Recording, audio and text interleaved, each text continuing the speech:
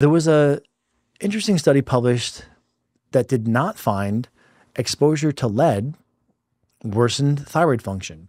2023 observational study, 187 hypothyroid patients looked at next to 197 normal thyroid patients.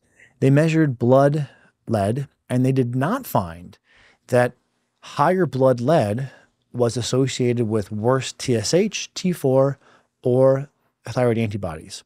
Now, am I saying go expose yourself to lead with no concern? Absolutely not.